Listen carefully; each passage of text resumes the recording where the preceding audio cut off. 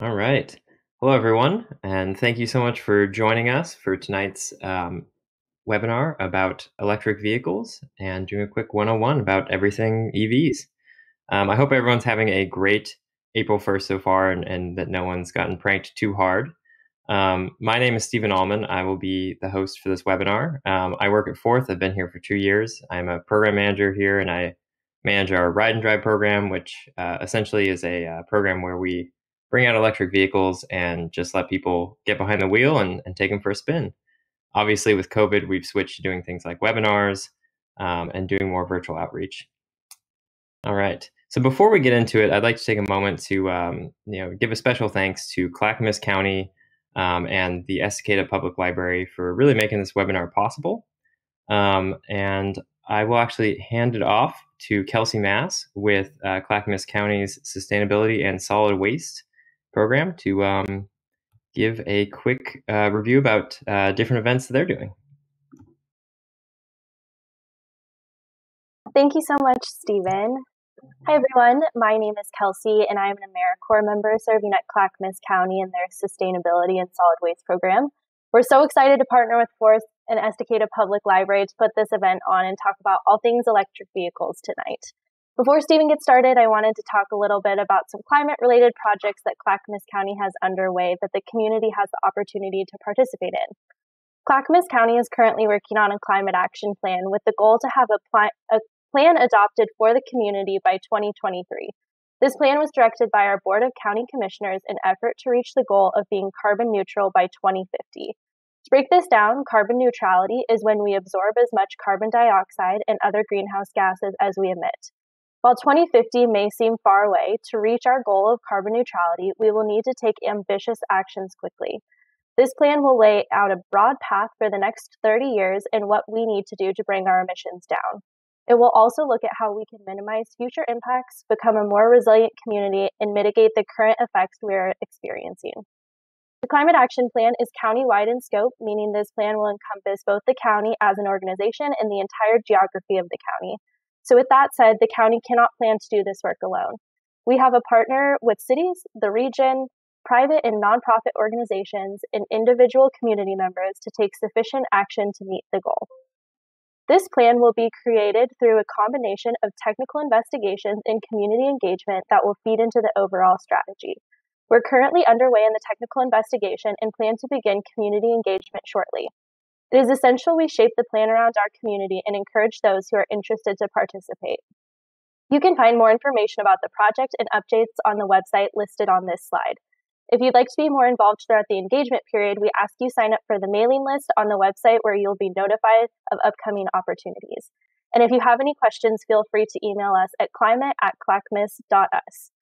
Electric vehicles are just one of the many tools in the climate toolbox. Today's conversation is a great example of a way you can participate in helping the county move towards a more green future.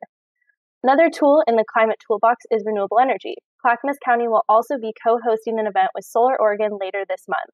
Solar Oregon is a nonprofit whose mission is to lead the way in clean energy future while human prosperity is achieved through efficient technology and renewable energy. Join us April 29th from 7 to 8 p.m. to hear more about how solar works, incentives available, and stories from local community members who have successfully installed solar. You can use the link to pre-register for this free event. Thank you, everyone, and back to you, Stephen. Great. Thank you so much, Kelsey. I'll just say Solar Oregon is a fantastic organization as well. I work with many of their board members quite often because electric vehicles and solar go hand in hand really well. All right, so I'm just presenting this slide on behalf of Michelle Keeneman, who works at the Estacada Public Library.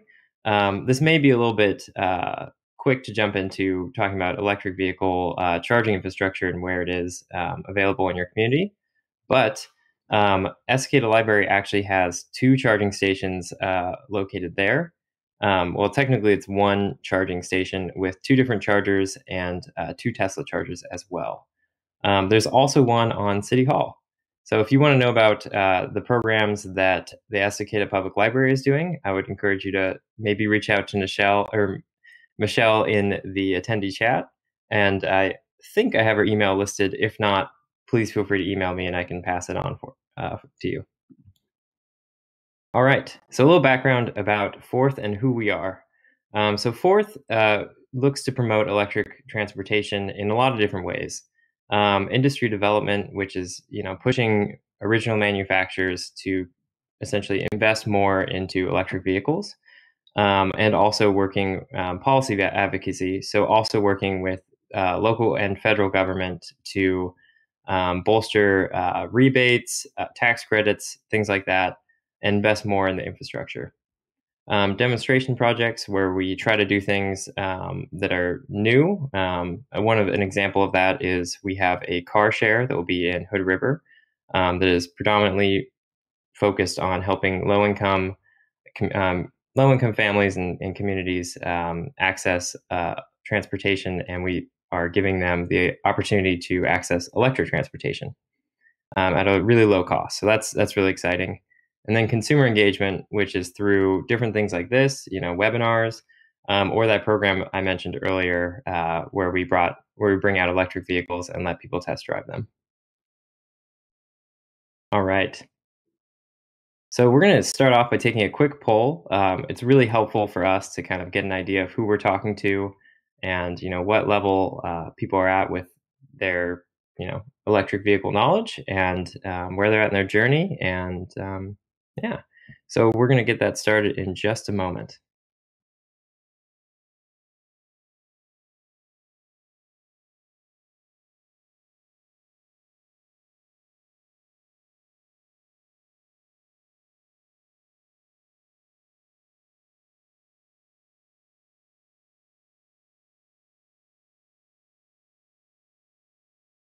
Wow. All right. So more than half of you have driven or been a passenger in an electric vehicle. That's fantastic. Great. I think we have one more poll question before we move on.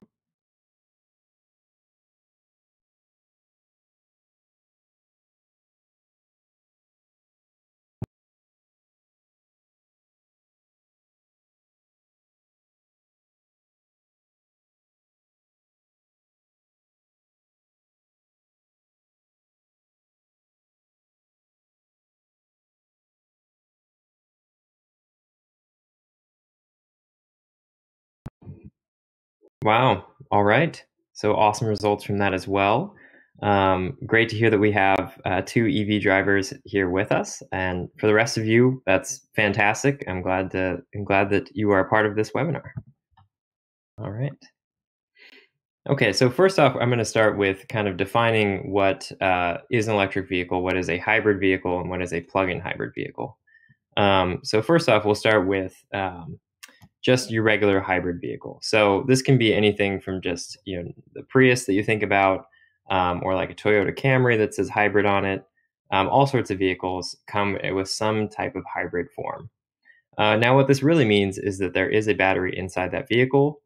Typically, that vehicle is charged from either regenerative braking, or that battery is charged from regenerative braking or excess power created by your internal combustion engine's alternator.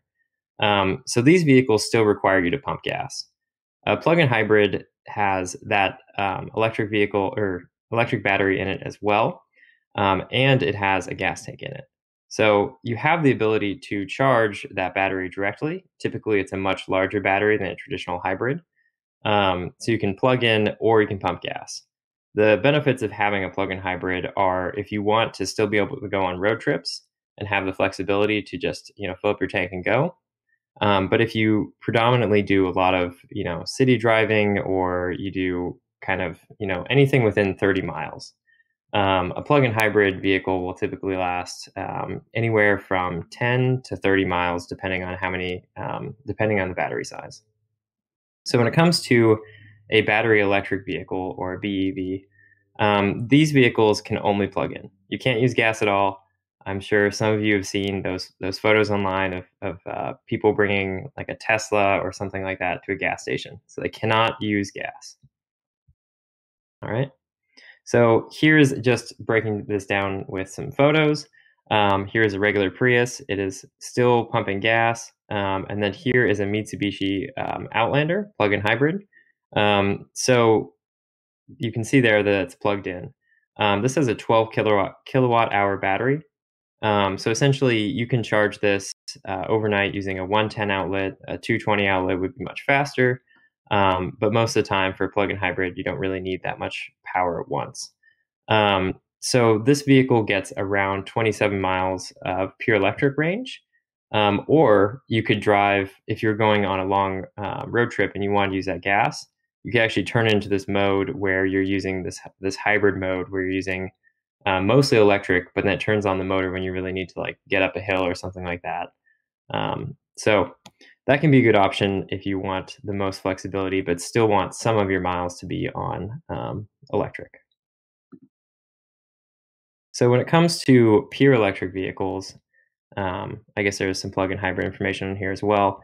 100% electric, completely battery powered. You have to plug them in to recharge. There's a whole bunch of ones listed here, and I'll go over some more models once we move on. But the good thing or the important thing to know about plug-in hybrids is that they're not all equal, and they all have different battery sizes they come with. And so not only does that battery size affect how far your electric range will be, but it also might dictate how much of a incentive you get. So an example of that is in Oregon, we have an Oregon rebate, the Oregon Clean Vehicle Rebate, which if your plug-in hybrid has a battery size that is under 10 kilowatt hours, then you'll only qualify for $1,500 of that rebate instead of a full $2,500. Another thing is there is a federal tax credit, which I will mention later on, and that's also dictated by battery size. All right, so just talking about the charging basics. So in the industry, we like to just break it down and simplify it to level 1 charging, level 2 charging, and level 3 charging. So this is level 1. It's just your standard, 110, 120 volt outlet. It seems really slow because they only charge 3 to 5 miles per hour. It can be a little faster depending on the car. Um, but it's a pretty great solution for overnight charging or plug-in hybrids. The reason I mentioned those two is because with a plug-in hybrid, your battery is already fairly small. And so even if you're only charging 5 miles per hour, if you can only go 25 to 30 miles per hour, that's going to take 5 to 6 hours. So it's a great option for that where you don't actually have to install a charger in your house. Now, level 2 charging, this uses a 220 or 240 volt outlet. That can be just a regular dryer plug. You may need to get some work done if you live in an old house to make sure that your panels are ready for this. But these vary a lot more. So you can charge either 12 to 50 miles an hour. They're fantastic for if you have a long-ranged electric vehicle that you typically use every day. So the use case that I like to use for this is I have a colleague of mine that commutes from, I think, Scappoose into Portland. And so her round trip, I think, is around, I think it's about 35 miles per day. And then she might add in groceries or picking up her kid from preschool. So maybe, 50 miles per day. And if she were to use a level 1 charger at home, likely she could get that all back. But if she were to really use the car a lot and end up taking 100 miles off the range, having a level 2 charger at home would guarantee that she would be able to get all the way up to that max range by the morning. So these are typically the chargers you'll see offered at public charging stations, or you'll see a level 3 charger, which I am about to get to. This is a level 3 charger. It's also known as DC fast charging. Much, much faster than the other two charging methods that I mentioned. It really depends on the vehicle size or the type of vehicle for how much you're actually how fast your vehicle is actually going to charge. Some vehicles can allow a little bit more than others. But what's most important to know is your vehicle is going to charge the fastest between 20 and 80%. I like to kind of think of this as it's like a safety measure for your battery to start charging a little quicker once it's mostly full. It's very comparable to if you had a pitcher of water over here and a small glass of water, or a small empty glass, and you're trying to fill that all the way up to the brim. You'd start to slow down once you got closer to the brim because you don't want to go over and spill. So it's very similar for electric vehicles. Um, Another thing that's important to note is that there are three different plug types when it comes to fast charging. There is Tesla, which obviously they only work for Teslas. There is a CHAdeMO, which is the Japanese standard version. This works for Nissans, some Kias, um, I think maybe the Mitsubishi Outlander. Um, but we are seeing less and less of these of CHAdeMO fast chargers being installed. We're seeing a lot more of CCS, which is the American and European standard. In Europe, Tesla actually uses CCS because they don't allow for proprietary chargers, so or charger plugs. So essentially, you'd have a CCS fast charging Tesla if you lived in the UK or Europe. All right. So getting to public charging real fast. So here are three different platforms that you can use to find public charging stations. And I'll just say these aren't the only three. More charging station platforms appear all the time. But I do think these are probably the three top ones currently.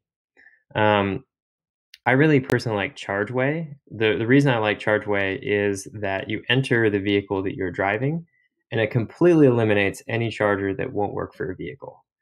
And this is great because for me, I really like this one because it's kind of like finding chargers for dummies, which is perfect for me. My first time driving an electric vehicle on a long road trip, I actually pulled off because I saw a plug-in vehicle sign and found out that I couldn't use the fast charger there because I had the Japanese standard because I was driving a Nissan Leaf. Um, so awesome for that. There's also a road trip feature on ChargeWay that you can use where and you can say, hey, I want to go from, let's say, Eugene, Oregon to Seattle, Washington. It'll tell you, how long that charge or how long that trip will take with charging included, and then it'll also recommend some places you can stop and hang out while you are charging, which is a really cool feature. PlugShare is like they tell you everything you need to know and more. They tell you everything you could possibly want to know about the chargers. You can use this either online or on an app on your phone. You can actually go on to PlugShare and see if a charging station is currently being used. You can see what people posted about it. It's kind of like a social media platform as well. So if a charger is running a little slower than usual, or if it's been out of order for a couple weeks, there's probably someone who's already commented on that on PlugShare. Charge Hub, I actually haven't used it that much, but it's really popular with many of my colleagues. It's pretty similar to ChargeWay. I think it's just a little bit more has a little bit more information available and isn't quite as dumbed down, I would say, for the user. All right, so trip planning. This is actually the trip planner from ChargeWay that I mentioned. Um, Not much else to say about that, actually. Pretty much it's quite different planning for a road trip in an electric vehicle than an internal combustion engine. Most of the time, this is a pretty unrealistic road trip right here, but most of the time I'll sit down ahead of time and figure out, where I plan to stop, where I plan to eat. So you do a lot more prepping before the actual road trip. Um, and it can be really great if you know that there's like a hotel or something that you can go visit and charge at, because that can be fantastic if you're feeling a little drained and the car is drained, for you to both, get a good night's sleep and then wake up to a fully charged car. All right, so here's some snapshots, and full disclosure, these are probably slightly out of date. I couldn't find a newer one for Electrify America. So these are just two fast charging companies. So that doesn't mean that these are the only charging stations that you're going to be able to find in the US, and both of these overlap. So um, Tesla charging stations are all over the place. The idea was that you could basically road trip anywhere in the US. Obviously, there's a couple limitations to that, but these are just the fast charging networks. So you would still likely be able to use a level 2 charger if in any of these areas where you don't see a little red dot. For Electrify America, same type of thing. These are fast chargers only that are shown on the map. You can see on the West Coast, there's a lot more kind of by the California area, and then we also have many on the highways. So this is just the start of electric vehicle infrastructure, and we can expect a lot more of this in the future. All right, so we're going to stop for a quick poll, and I will actually start answering some questions while we do that.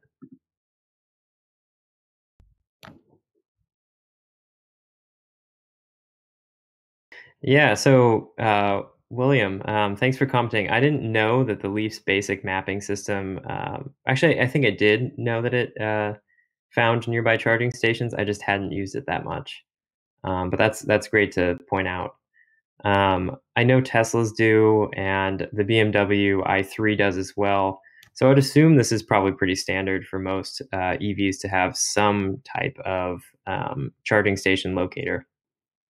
Um, Yep. Yeah, yeah. Most of those websites I mentioned are also smartphone apps.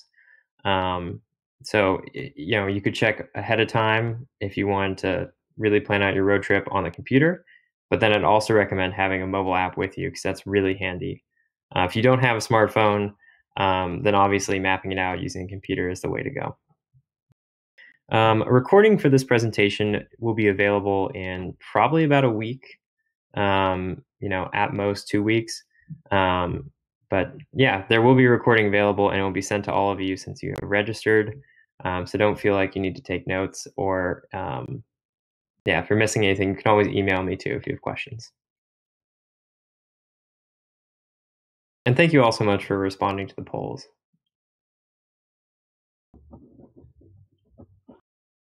All right. And last one before we jump into it. We'll be stopping for one more poll.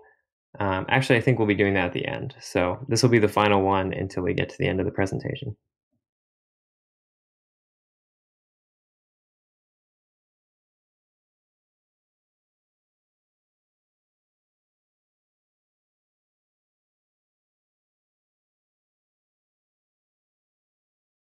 It's great to see that there's this much confidence in the local charging infrastructure. For those of you who are a little uncertain, totally understandable. Just keep in mind that we're kind of the tip of the iceberg here, and that the infrastructure is only going to get better. All right. Well, thank you all so much. And moving on. So let's talk about the environmental benefits of electric vehicles. And not just the environmental benefits, actually. There are a lot of benefits for your wallet as well, because EVs can be a lot cheaper for cost of ownership. So cleaner air, there's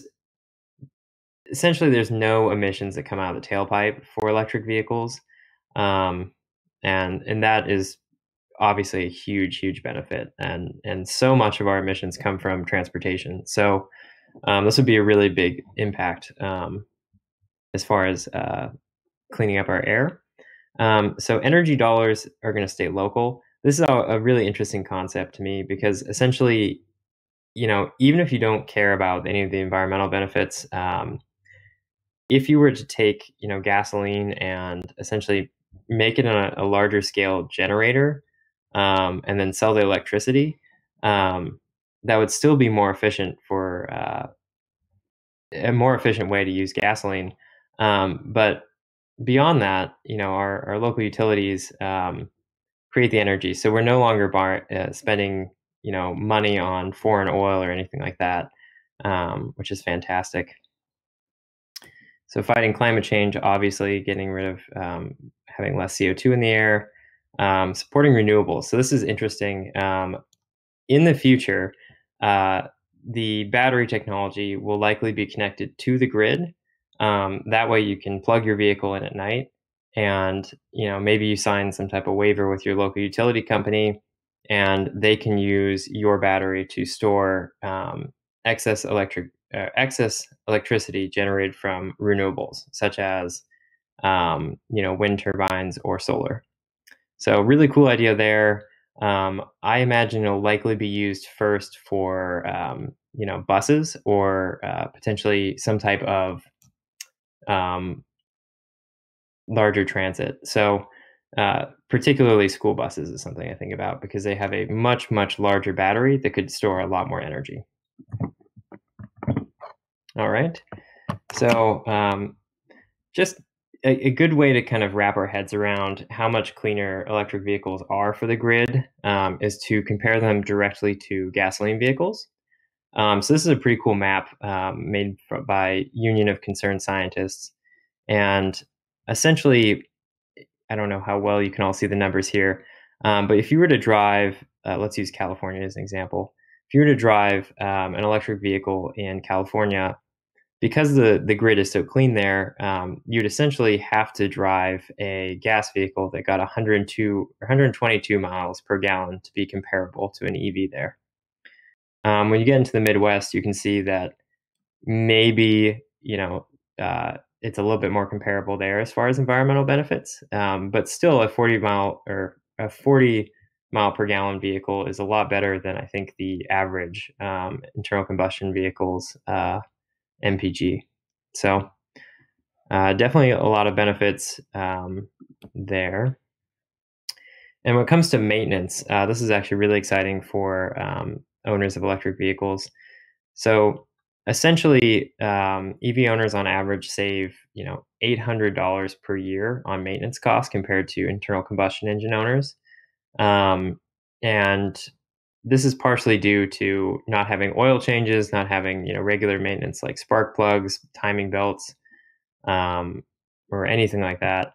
So there are so many less parts. I think there's actually 75% less moving parts in an electric vehicle than an internal combustion engine. So just think about it in that way. There's just far less opportunity for something to go wrong. Um, and then another thing to point out is that the regenerative braking, which I haven't covered yet, but essentially regenerative braking is it'll take the motor that propels you forward and spin it backward, or actually allow it to spin backward to capture that kinetic energy and use that to recharge your vehicle's battery. But while you're doing that, you can actually slow your vehicle down without using your brake pads. And so brake pads on electric vehicles tend to last 3 times as long. Obviously, it depends on your driving style as well. If you're lurching forward and then slamming on the brakes, then you're going to burn through brake pads fairly quickly. If you haven't driven an electric vehicle, which only a couple of you hadn't, or at least many of you had been a passenger in, I would recommend it. They are an absolute blast. Definitely something I wouldn't have expected. I got into this industry as an environmentalist and was just shocked by how much fun they are. Not only do they have instant torque, no gears to shift through, it's just all go. But the lower center of gravity, due to the battery and its weight, really makes it fun to kind of turn, like corner turns, and it can just be awesome. Oh, and they're really quiet. Um, some vehicles actually have a safety feature that if you're going below 25 miles per hour, they'll have like a slight humming noise just to let pedestrians know that you're coming. Um, but in general, it's pretty nice to be driving on the highway or something like that, and then just not have the noise from the engine.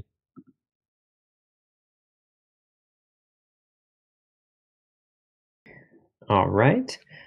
So this is just showing off how many electric vehicles have been sold in the U.S. This is actually only to 2019, and this has continued to go up.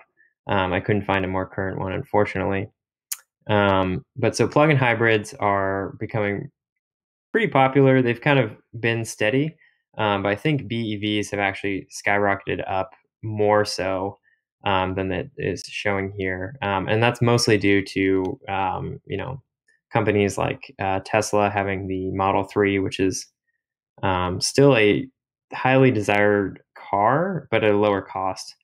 Um, and then also companies like Chevy coming out with just a lot more bolts. So production combined with really awareness. I would also like to emphasize that it's not just electric vehicles. There's a lot of different options if you're trying to get into reducing your emissions or having something electric to drive around. I'm sure many of you have seen those scooters.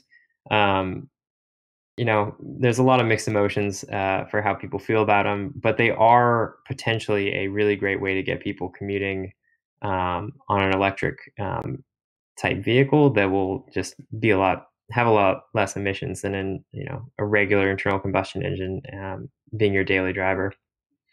Electric bikes are really really popular right now, and they're getting way better.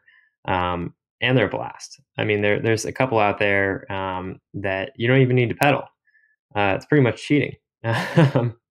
But that type of technology can be really nice for companies that want to be able to have a smaller vehicle that is more emission friendly that they can take around city limits, such as this UPS vehicle right here. And then that is a Archimoto, that little three-wheeled um, electric vehicle there. Those are made in Eugene, Oregon, which is pretty cool.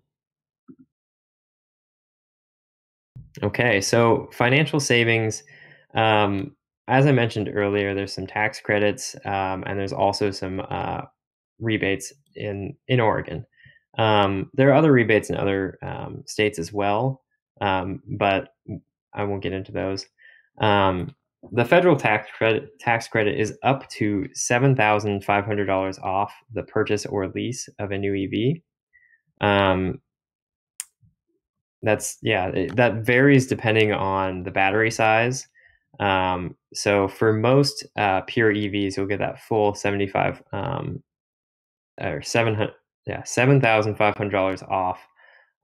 There is one caveat to that as well, and you can check the vehicle availability here. Um, the vehicles that don't apply are by brand. So if a specific car manufacturer has sold over 200,000 electric vehicles, then they no longer qualify for this federal tax credit. The only two companies that have done that are Tesla and Chevy. Once again, you can check at fueleconomy.gov. Um, so for the Oregon Clean Vehicle rebate, there are actually two different rebates that you can qualify for. One is the standard rebate, which is $2,500 off the purchase or lease of a new EV. This only works for new electric vehicles, and a lot of them you can actually get cash on the hood for. So what that means is if you were to go into a dealership and either lease a vehicle or buy one, they'd be able to take that off the sticker price right then and there. Okay, and then there is the standard rebate also for plug-in hybrids. As I mentioned earlier, will only be $1,500 if it's under a 10 kilowatt hour battery. For the charge ahead rebate, it has to be income qualified. It's They take your statistical metropolitan area, and as long as you're 120% below the median income there, you will qualify. So I pretty much encourage everyone to go ahead and apply for this anyway, even if they're not certain that they will make it. You can always check on the DEQ Clean Vehicle Rebate website. If you qualify, you can just go through and they'll give you a quick questionnaire, and then essentially they'll tell you yes or no.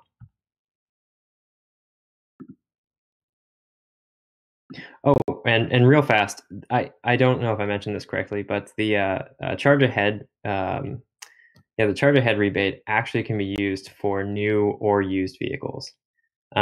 So once again, you have to be income qualified, but you can get $2,500 off a used vehicle, which is a really great thing.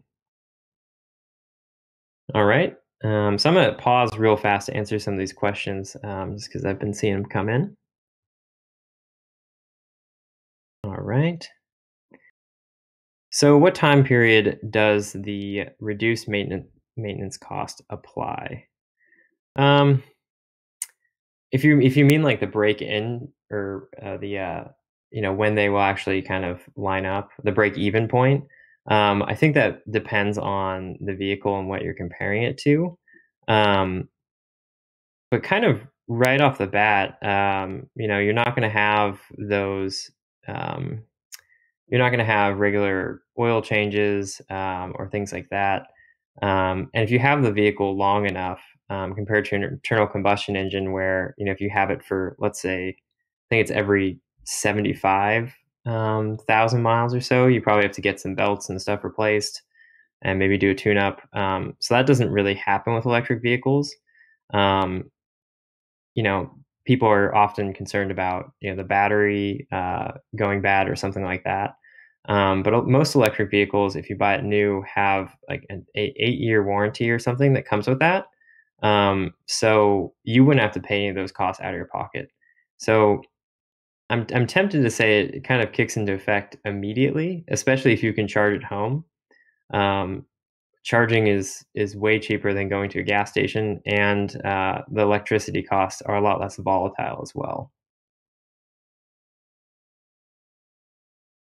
All right. So batteries, how long do they last on average? How much do they cost to replace? What is done with the old ones? Great questions.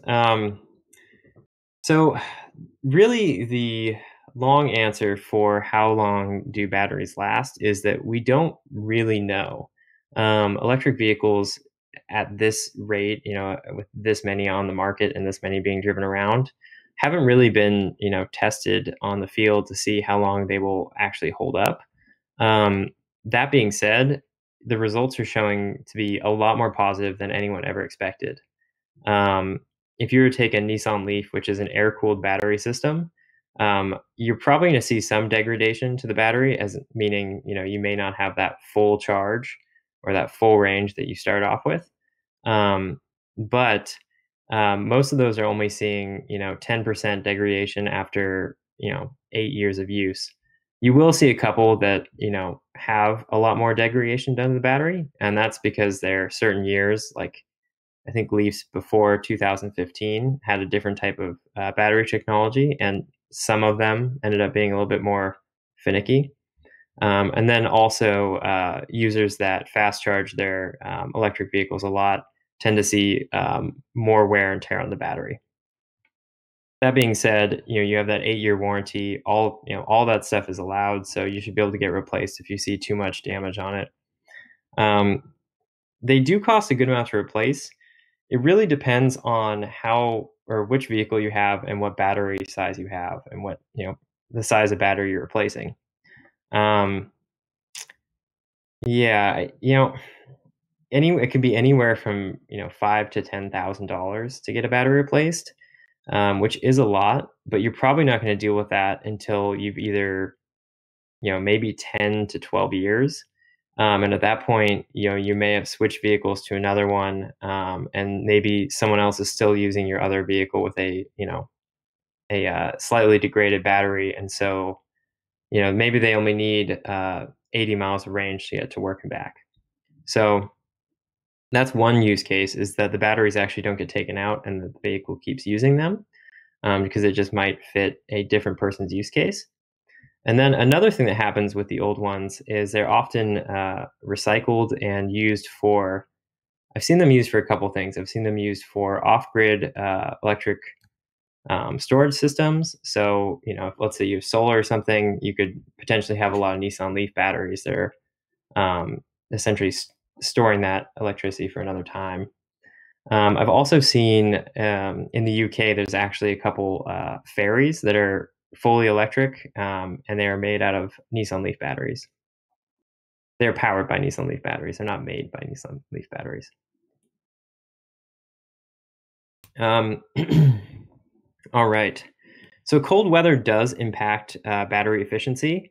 Very similar to if you have, a smartphone that has a lithium-ion battery, and you've been, let's say you're out in the cold, and you notice that it has decided to shut off temporarily. Um, that being said, if you were to take your hands and kind of put it on your phone, you'd probably be able to turn it on right after that. So electric vehicles have the same type of battery, but they're way, way, way more installized. They have way better installation. Sorry, insulation. So essentially, you don't have as much of a problem with it not turning on. In fact, that rarely ever happens.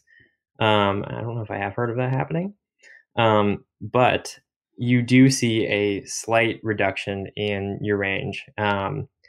So I think the most I've ever seen is I was driving a Chevy Bolt, and it was in the winter, and I think they knocked off about 25 to 30 miles when it was in freezing weather.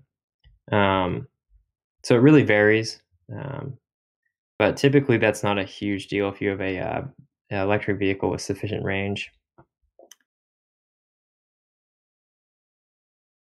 Ooh, someone's leaf died in a few hours. Well, that's not great.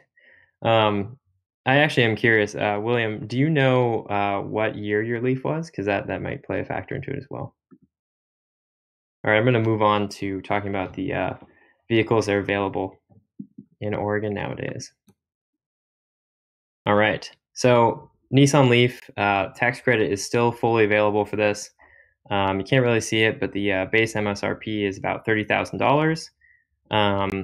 And you can also get a Leaf Plus, which has a range of 226 miles, which is fantastic. The normal range that comes with the 2018s and above is about 151. This is a Mitsubishi Outlander. It's a plug-in hybrid. I've mentioned it a couple times. It has a range about 22 miles on pure electric. That being said, I've actually gotten probably about 30 miles of range on a Mitsubishi Outlander before.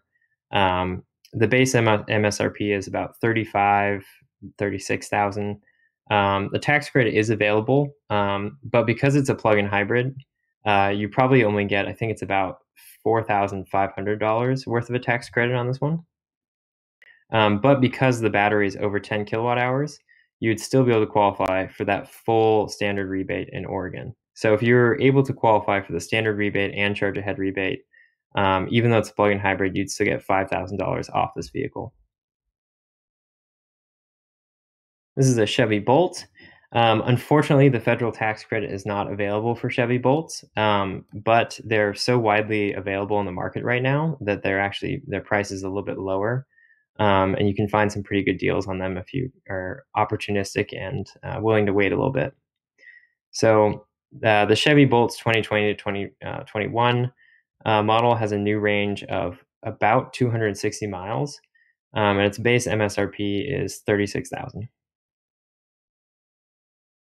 All right. So Kia Niro, this can actually come in a pure electric or plug-in hybrid form. I really like the way this vehicle looks. You cannot tell it's an electric vehicle until you get inside of it, and it's just really quiet, cushy, and comfortable. It has a range. The pure electric has a range of about 240. I believe the plug-in hybrid has about a 22-mile electric range. The base MSRP for this is about 38,500. That being said, most of the time with the Kia Niro, they sell the higher trim levels for pure electrics. So I would expect to see this vehicle sold for about 40 to 42,000, but you can qualify for the full federal tax credit.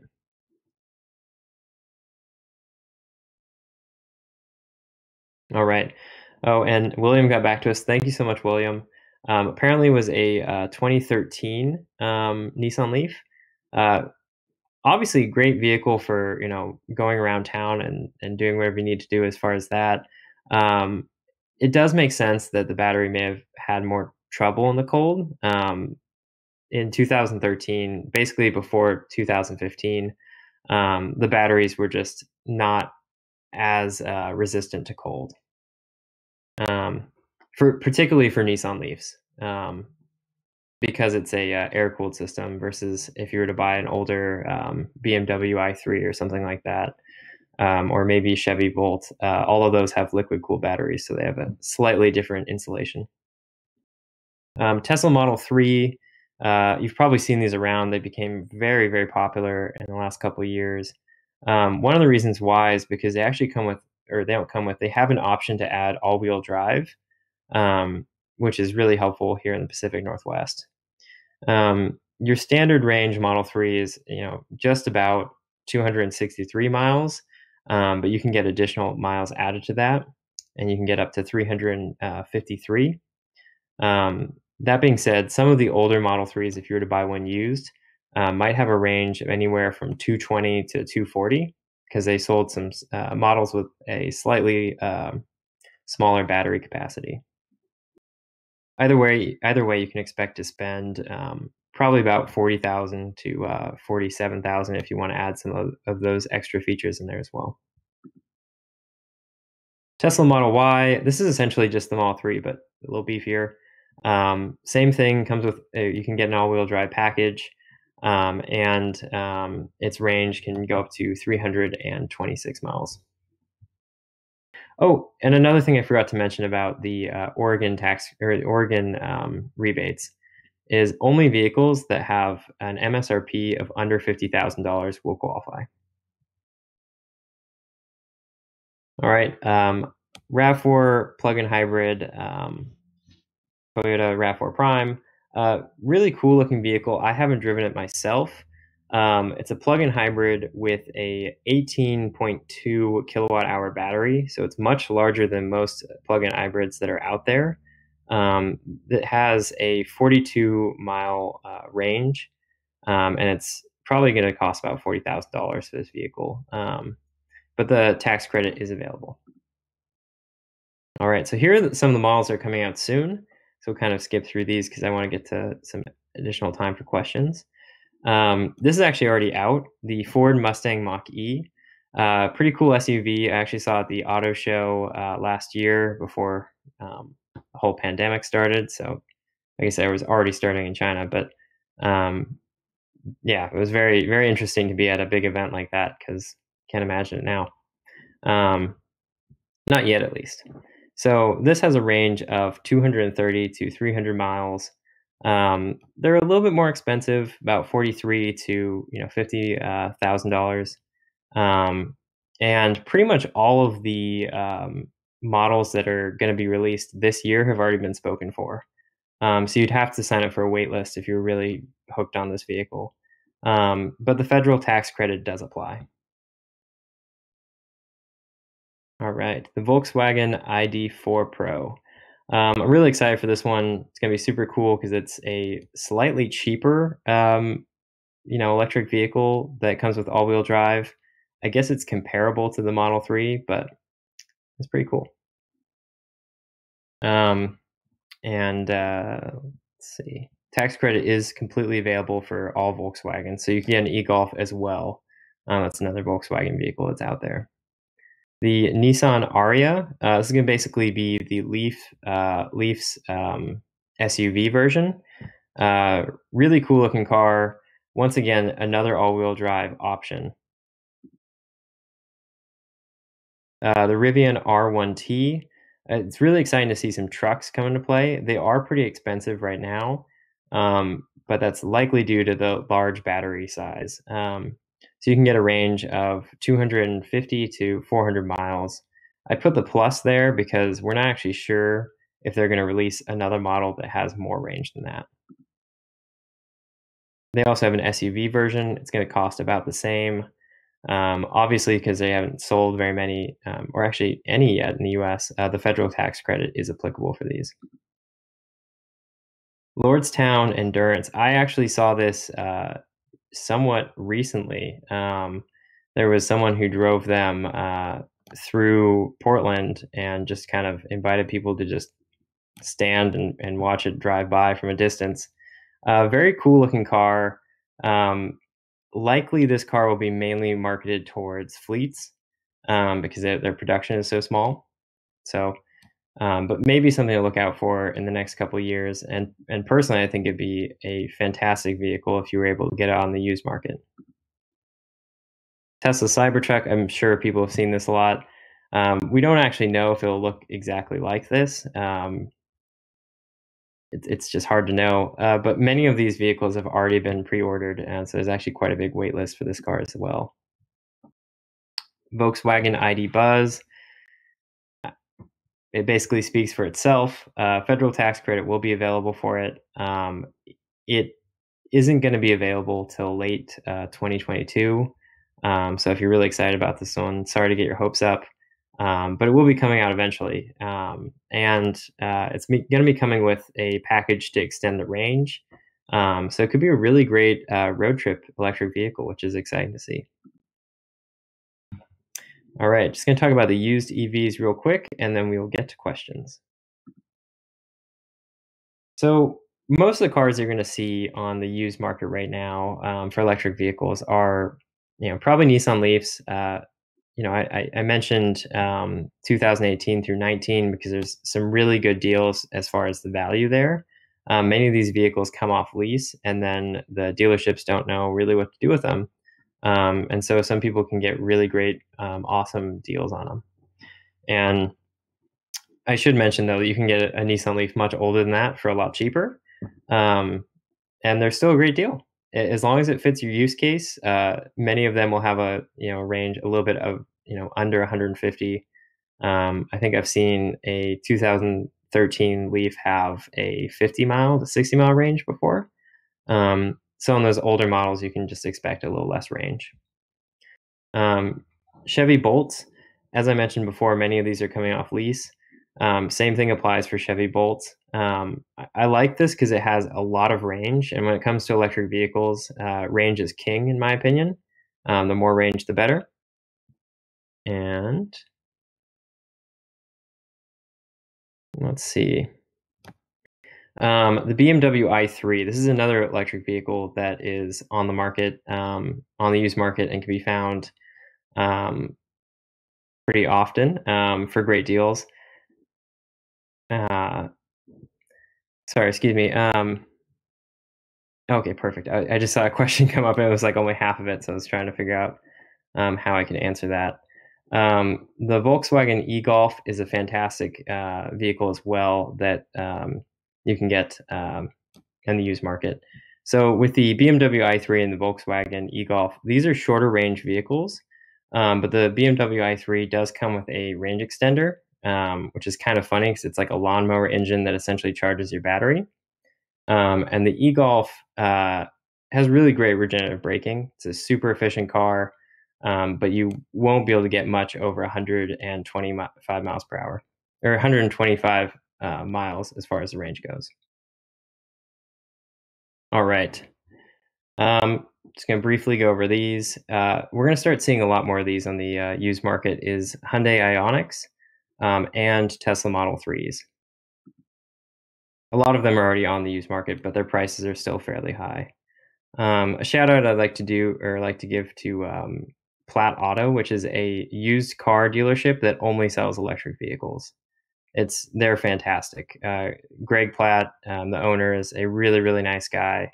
And he allows you to take vehicles home if you want. You can even buy the vehicle and then return it within 7 days with no questions asked. All right, so let's get to these questions. First off, I saw there is a question about the semiconductor shortage impacting EVs and plug-in hybrids. Yeah, this is interesting because it seems to be affecting the industry unevenly. I don't know enough to really go into this about detail, so I'll keep it to myself here, or most of my opinions to myself here. But I think Ford has been struggling quite a bit with getting enough semiconductors for the F-150 and the Mach-E. So mainly Ford will be affected. I'm hoping the other companies aren't super affected by that either. But we'll see. They hopefully there'll be a workaround to that tune for that soon. All right. What is the full lifespan expectation for a plug-in? Yeah, that's a great question. We don't really know is the short answer, and the long answer I would say is that it can be anywhere from 12 to 30 years. If you're willing to replace the battery, then the car could last for a very, very, very long time. If you're not trying to replace the battery, we're assuming that 12 years is probably the amount of time you get optimal usage out of those batteries. Um, but that being said, we could be surprised because electric vehicles with water cooled systems haven't actually been on the market that long. But most people that are investing in electric vehicles for fleet purposes expect to get about 12 years out of the vehicle.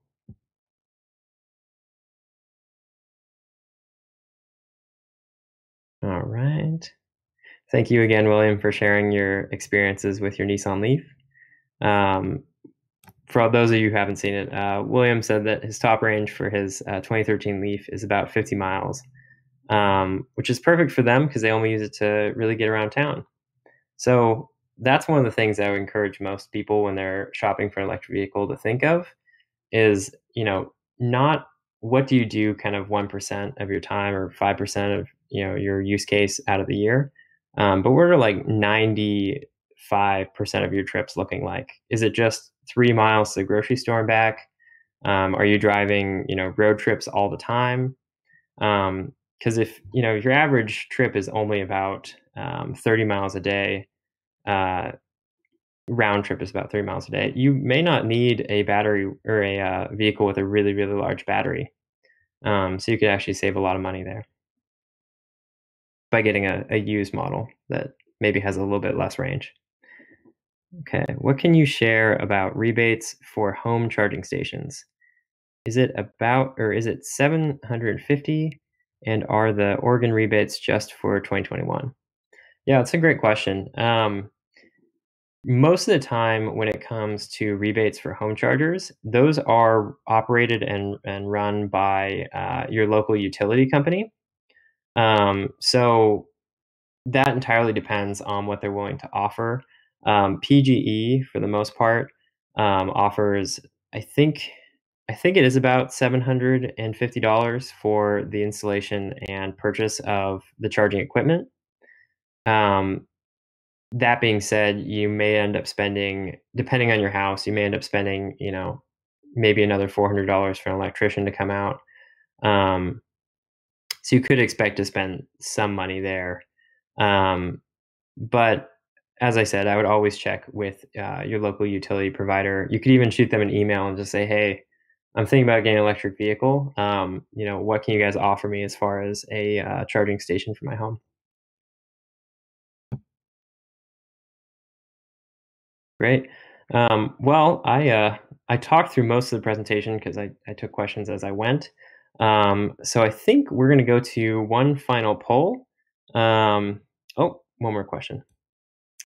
Are there still safety issues with batteries in accidents? Um,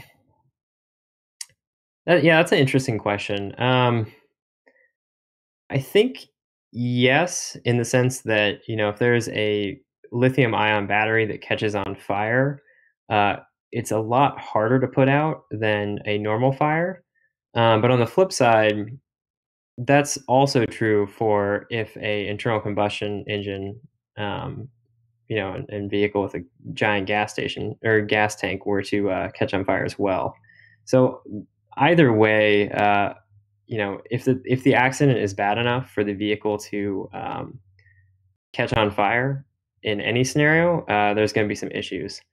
That being said, electric vehicles actually have some of the highest safety ratings out of any vehicles ever tested. And the reason for that is that they have a lot of them come with crumple spaces. So with 75% less moving parts, there's a lot more room in the vehicle for you to really add different things. And a crumple space is essentially a place in the front of the car or sides of the car that is intentionally meant to essentially self-destruct and take the impact to protect the battery. So really, I would say mostly no. Um, if you were to get in a bad accident, even, I read in the news the other day, a guy crashed into a semi truck that was parked and he was going 60 miles per hour. And he only broke his legs, which is terrible. But at the same time, the vehicle didn't catch on fire. none of those things happened because everything went the way it was supposed to and everything crumpled. And essentially, if you hit a semi truck going 60 miles per hour, that's just like running straight into a wall. So I was pretty impressed by that.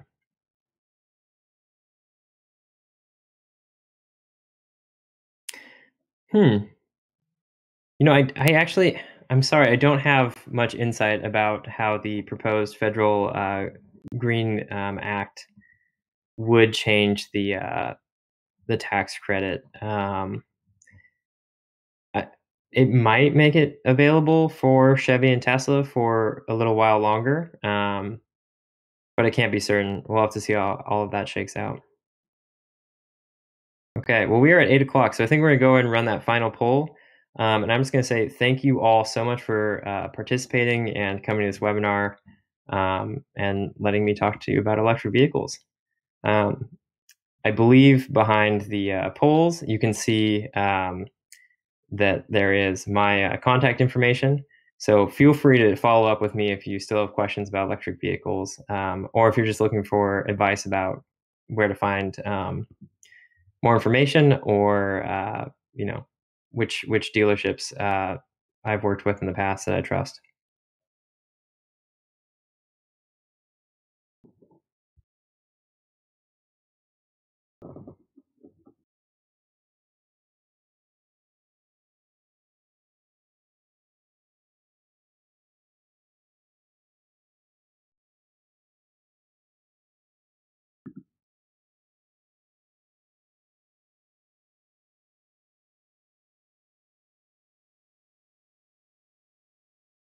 All right. Well, thank you all for coming, and I hope you have a wonderful rest of your evening.